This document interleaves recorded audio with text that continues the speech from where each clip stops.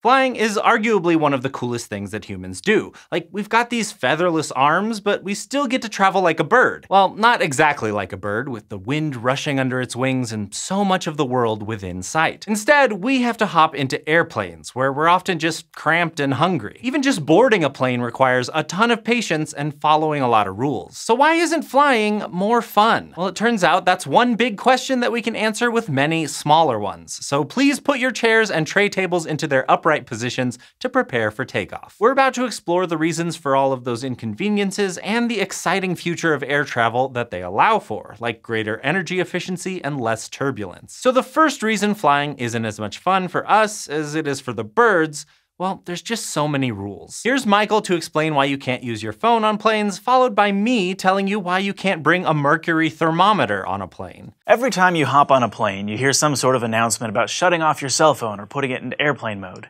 Maybe you listen if you haven't already conked out in your seat, or maybe you ignore the rule and keep texting hoping the flight attendant won't notice. I mean, what's the risk? Will your extra game of Words with Friends really bring down the plane? Well, it could.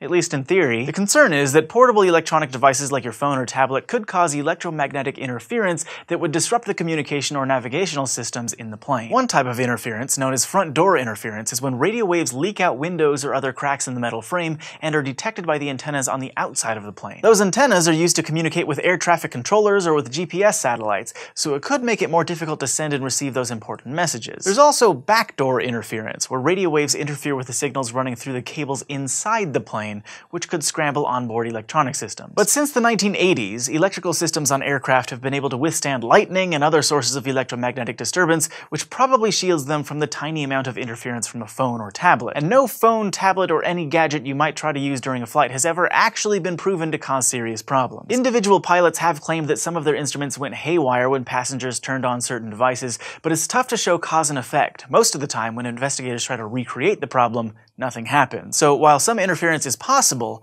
it doesn't seem to happen much, and certainly isn't causing huge problems that jeopardize planes. But there's another reason why cell phones in their full non-airplane mode glory are banned in flight. Back in 1991, when cell phones were basically giant bricks, the Federal Communications Commission, or FCC, was worried about phones on planes clogging up cell signals for people on the ground. Phones up in the air might be close to a bunch of cell towers at once, confusing the system. Plus, because the airplane is moving super fast, the phones would be trying to connect to tower after tower, taking up precious bandwidth. It turns out that doesn't really happen though, because again, planes these days have all that shielding. So having your phone transmitting probably won't bring down the plane or clog up cell networks, but you might as well follow the rules. You're not going to get much cell service up there anyway. You've probably never tried to carry a mercury thermometer or barometer on a plane. But even if you really wanted to, you can't in the US, unless you happen to work for a government weather agency. Now that might seem like another weird restriction, but there is an important reason for it. That tiny bit of liquid metal is fascinating, but really dangerous. Mercury is the only metal that's a liquid at room temperature, which is why it's sometimes called quicksilver, which comes from the Old English for living silver, not the X-Men. And it's especially useful for thermometers because of how much it expands when you heat it. It has what's called a high coefficient of thermal expansion, which means that when you heat it up a little, it expands a lot. So that way you don't need to use a magnifying glass on your thermometer to see if you need a sweater. Mercury also forms mixtures or alloys with a lot of other metals very easily. An alloy with mercury in it is called an amalgam, and they're useful for all sorts of things. For example, if you've ever gotten a silver filling at the dentist, that's a harmless amalgam of metals like mercury, silver, and copper. But some amalgams aren't so harmless. Like when mercury comes into contact with pure aluminum, things get weird pretty quickly, and you definitely don't want it in your teeth. We make so many things, like airplanes, out of aluminum because it's so durable. When most metals are exposed to oxygen, they rust and degrade over time.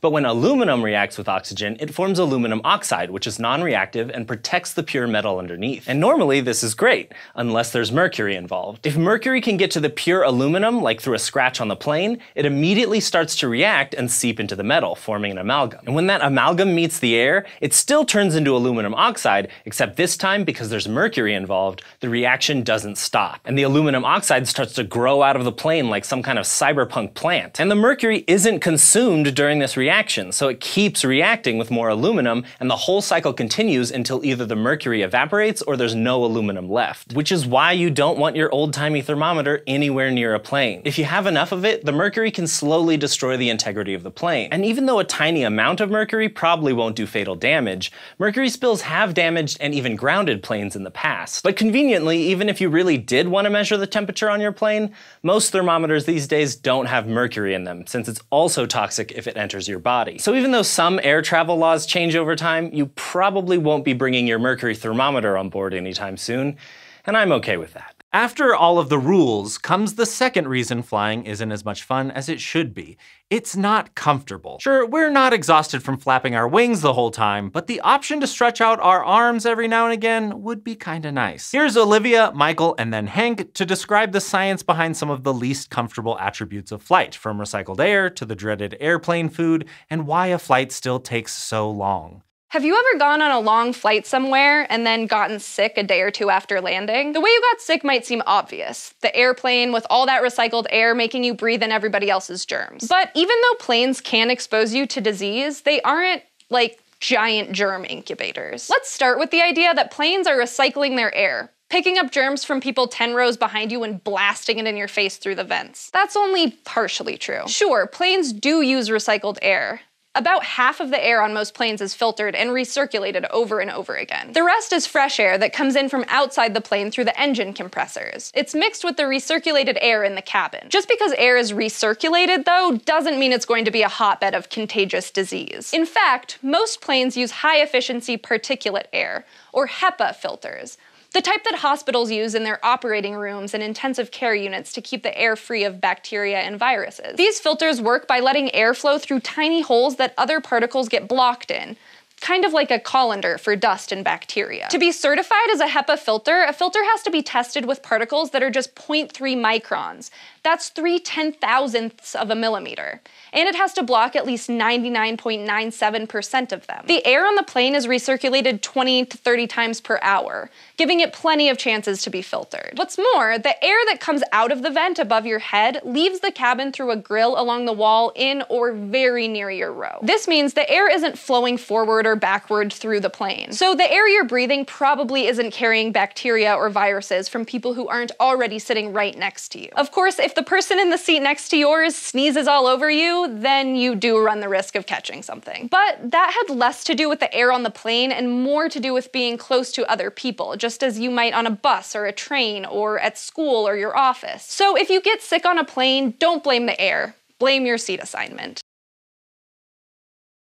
So what's the deal with airline food anyway? I mean, it's bad, it's bland, and a lot of the time they still make you pay extra for it, but it's not necessarily the airline's fault that the food doesn't taste good. It turns out it's actually your fault. Well, to be more specific, it's your taste buds' fault. See, how your taste buds perceive the flavor of food is influenced by a few major factors, including humidity, air pressure, your sense of smell, and weirdly enough, your hearing. And when you're flying in an airplane, all of these factors change by quite a bit. Comfortable humidity levels for humans are in the 40 to 70% range, but airline cabins are pretty dry. The humidity can drop down to 20% or even lower. That's drier than some deserts. And of course, the air pressure on an airplane is much lower than when you're standing on the ground. The cabins are pressurized, otherwise you'd have a very hard time breathing, but the pressure during a typical plane ride is about the same as standing on top of a 2,500-meter mountain. This combination of dryness and low pressure usually leads to xerostomia, less formally known as cottonmouth. A dry mouth has less saliva in it, which can lower your taste bud sensitivity by about 30%, making it harder to taste anything, especially sweet and salty foods. And it's not just your mouth that dries out, your nose does too, making it harder to sniff out odors. And smell can be a huge component of flavor. So not being able to taste much is hard enough, but when you add in the impact on your ability to smell your food in an airplane, well, it's hard out there for an airline chef. Finally, and also kinda strangely, sounds can have a lot to do with taste. Some studies have found that people who eat in noisy environments rate their food as less salty and less sweet than people who eat in complete silence. Scientists aren't totally sure how noise changes the way things taste, but it might have something to do with how a nerve called the chorda tympani reacts to certain sounds. It runs from the taste buds at the front of your tongue to your middle ear. So a constantly humming jet engine, not to mention crying babies, chatty neighbors, and rattling drink carts, might also make plain food taste more bland. However, not all flavors get affected in the same way. Sure, sweet and salty foods don't pop as much in the sky, but researchers have found that other flavors taste basically the same, and in some cases, even stronger than they do on solid ground. Tomato juice, for example, is an in-flight favorite. Lots of people who aren't a fan of the red stuff on the ground, describing it as earthy and musty, have no problem ordering it in the air, where they say it tastes cooler and fruitier. That's led some scientists to think that in noisy environments, the umami, or savory taste, is actually actually enhance. Tomatoes are rich in umami, so that's why tomato juice and Bloody Marys might taste better to you in the air than on the ground. So the next time you're offered one of those food trays, it might be worth asking for a nice, fresh glass of tomato juice to help wash it down. Commercial jets are amazingly convenient and super fast, but if you look at their history, you will notice something a little bit weird. The first passenger jet, called the de Havilland Comet, entered commercial service in 1952, and it flew at about 740 kilometers per hour. Next came the Soviet Union's Tupolev Tu-104, which maxed out at about 950 kilometers per hour, and then there was the Boeing 707 in 1958, which had a top speed of 965 kilometers per hour, which, for the record, is about the same speed as commercial jets flying today. So what gives? Why have passenger jets been stuck at this speed for more than 60 years? I want to go places faster. Well, if you're looking for somebody to blame, and I am, don't point your fingers at the engineers. You can instead blame air molecules. To understand this speed limit, you have to know a little bit about airplane wings. If you were to slice off the end of a wing and look at the cross-section, you would see a shape like a squished teardrop. That's called the airfoil, and it's a major part of what gives planes lift. As the plane moves forward, air travels under and over the wing, and the teardrop shape creates two distinct regions, an area of high-pressure air below the wing and one of low-pressure air above it. Ultimately, the high-pressure air ends up pushing upward, which pushes on the wing and keeps you chilling in the sky eating that free bag of slightly stale pretzels. But lift isn't the most important thing in this conversation. After all, while this is happening, the plane also is hurtling forward at hundreds of kilometers per hour. That means air isn't just sitting around in these high and low pressure bubbles, it's flowing over the wings at incredibly high speeds. And here's the really important thing: in a low pressure environment, fluids like air move even faster. So even though your plane might only be going 3/4 of the speed of sound, the air molecules zooming over the wing get a kick, and they get going so fast they start to break the sound barrier. And that is where the trouble happens. See, even though those first air molecules broke the sound barrier, the molecules behind them did not. And the thing about molecules is that they really want to fit in, they want to reach an equilibrium. So once the first air molecules break the speed of sound, they immediately want to slow down again and match the molecules around them. That creates a sudden pressure difference called a shock wave. And if that sounds like a bad thing to you, you're right. Right behind this shock wave, the air expands, and that uses up energy that could have contributed to the plane's lift and speed. This phenomenon is what's called wave drag, and ultimately it slows a plane down, forcing it to use significantly more energy and fuel to maintain the same speed. For the record, of course, anything moving through air has some drag, but wave drag is a separate problem. At an altitude of 10 kilometers, it's strongest from roughly 850 to 1,300 kilometers per hour, and it's worst exactly at the speed of sound. So planes are optimized to go as fast as they can without running into wave drag, and that means passenger jets are topping out with a flight speed of about 800 to 950 kilometers per hour, just like they did in the 50s. Of course, there is a loophole to this rule. Like, technically, once you get above about 1,300 kilometers per hour, you don't have to worry about wave drag because the airflow around the plane stabilizes. That was one of the benefits to flying on the Concorde, a sleek, futuristic-looking passenger jet that hit the skies in the late 60s. This thing could fly at double the speed of sound, so it could take off from London at 9 a.m. and get you to New York at 7:30 a.m. the same day. That's, of course, partly thanks to time zones, but the plane did help out a lot. Still, this thing had problems, many of which were insurmountable. Most notably, the Concorde flew so fast that air couldn't get out of its way quickly enough. Instead, it started to pile up, compress around the plane, and make it heat up. That created a lot of drag, which required a lot of extra fuel to counteract. The Concorde used about 1 metric ton of fuel per person it flew across the Atlantic, and as a result, round-trip tickets cost more than $50,000 US in today's money. In the end, the plane cost so much to develop and guzzled so much fuel, even $50,000 tickets couldn't make it financially viable, and the Concorde's last flight was in 2003. That means that unless someone has some some engineering breakthrough that somehow fixes wave drag, we're probably gonna be stuck at our measly 950 kilometers per hour for the foreseeable future. But that's actually not necessarily a bad thing. These days, instead of focusing on speed, engineers are designing new jet engines that improve efficiency so our flights can be cheaper and more friendly to the Earth. So yes, I might not be able to fly from London to New York in 4 hours, but at least I'll be saving some cash and helping the planet, which in the grand scheme of things is pretty alright. Okay, I guess we don't want to go so fast that we accidentally heat up the airplane we're flying in. So just add that to the list of terrifying things that could happen on a plane. Maybe it would go just below getting struck by lightning and turbulence. In fact, that's reason number 3 that flying isn't more fun. It's terrifying. So here's what happens if your plane experiences those terrifying things. Here's a statistic for you.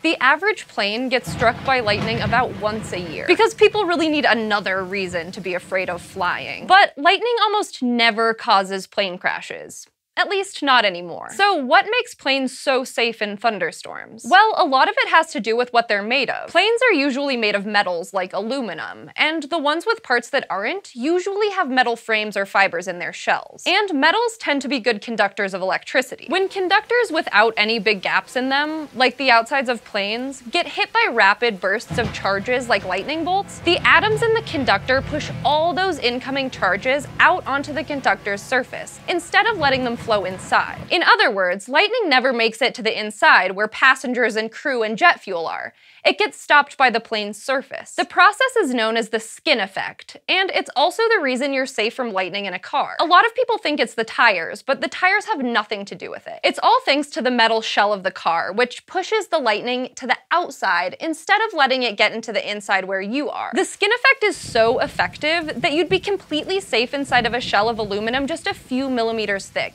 even while lightning hit the outside. Even though the metal shell should mean that planes are safe, lightning did used to cause plane crashes. Back in 1963, for example, lightning went through a plane's fuel tank and caused an explosion that killed all 81 people on board. So things can still go wrong even with the skin effect helping out. Lightning can be powerful enough to punch holes straight through the thinner parts of planes, like their wings or noses. But small holes aren't the main concern when it comes to lightning. Planes have lots of wires and electrical instruments, and as you can probably imagine, sensitive electronics tend to go haywire if lightning goes through them. But engineers have learned from their mistakes. Today's fuel tanks are rigorously tested to make sure they have no problem withstanding lightning bolts. And the fuel itself has been changed over the past few decades so that it doesn't produce as many explosive gases while in the tank. All the instruments on board are also grounded by connecting them to something like the plane's metal surface, which gets rid of extra current coming in from lightning. There are even little strips or conductive sticks near especially sensitive equipment like radar that acts like lightning rods and makes sure that the radar doesn't get struck directly. Storms are still dangerous places to fly for lots of reasons, from wind and rain to air turbulence, but at least lightning isn't really one of them anymore.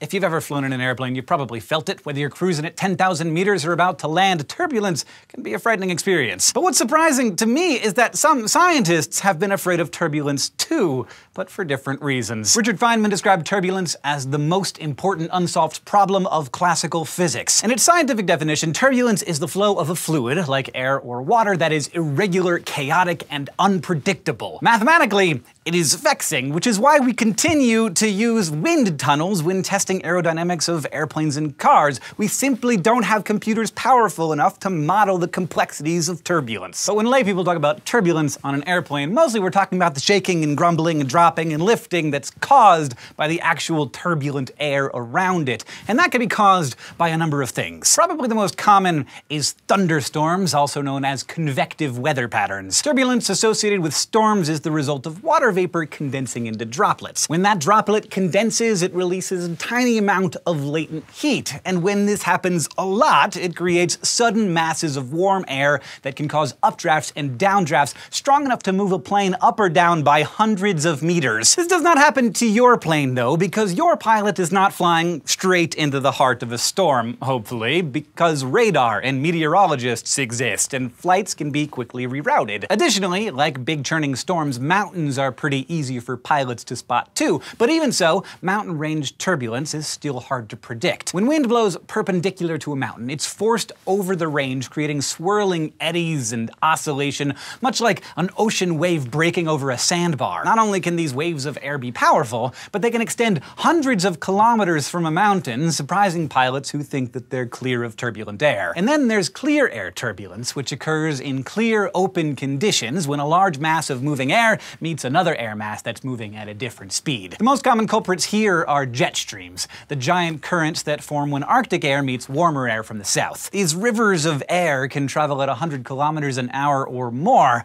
Where they meet the slower moving air around them, they can form lots of large eddies of confused, turbulent air. These rapid changes in wind speed are known as wind shears, and because the boundaries of jet streams are always shifting unpredictably, they can seem to come out of nowhere, even in beautiful blue skies. A final kind of unexpected source of turbulence: airplanes themselves. The tips of airplanes' wings cause vortices of wake turbulence, which, while cool to look at, are the reason that pilots have to wait a long time before taking off or landing after the plane in front of them. Thankfully, science has gotten a good enough grasp on the problem of turbulence to help us travel safely and usually comfortably. I know that I, for one, am much more comfortable with things that are just mathematically scary. So yes, turbulence is scary, but at least there's less turbulence than there used to be because of how high we fly. That's just one of the reasons Hank is about to give for why planes fly so high. After going through all of the not so fun aspects of flying, we are improving. So we'll land this video on a high note.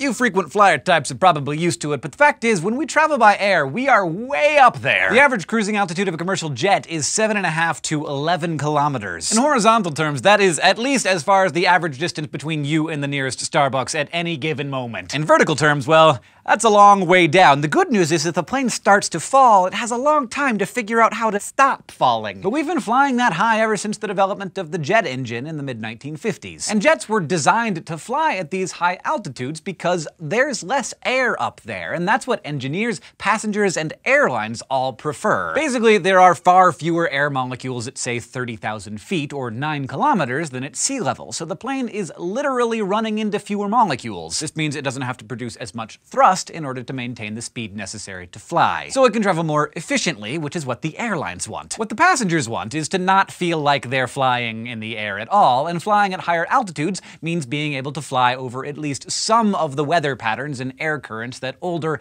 less powerful propeller planes often had to fly through. So flying higher usually means a more comfortable flight. But there are some trade-offs for this efficiency and comfort. In order to stay in the air, an airplane needs to maintain lift, the force that counteracts its weight. At lower altitudes, having lots of air around helps a plane get lift, but the higher it goes, the harder it is to maintain. So engineers had to find ways to generate more lift in other ways, like making planes with larger wings. Jets can't fly too high, though. In order to, continue working, jet engines need to burn fuel. That is an important part of the process, and to burn stuff, you need oxygen. So planes have to stay at altitudes where there's still enough oxygen to mix with the jet fuel and allow combustion to happen. To get any higher, your aircraft would have to pack canisters of air to mix with the fuel, and once you do that, you're not an airplane anymore, you're basically a rocket. So engineers have done the math and found the optimal height for efficient travel and designed planes to operate best at that height. Yay, engineers! So ultimately, planes, well, they're not so bad. They do the job better than anything else we've made so far, and without them,